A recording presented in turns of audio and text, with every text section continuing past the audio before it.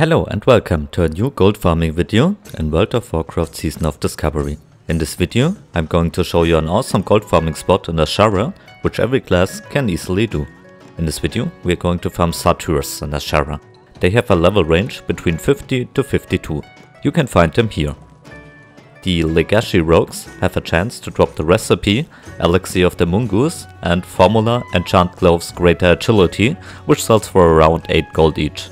They can also drop the Tour of Nightmares and the Tour of Wilds, which sells for between 2 to 10 gold each.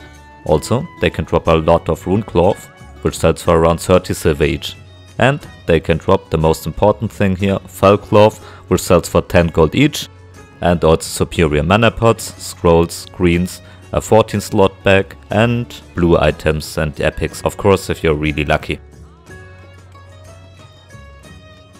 Enjoy grinding and consider to like and subscribe for more World of Warcraft Season of Discovery content.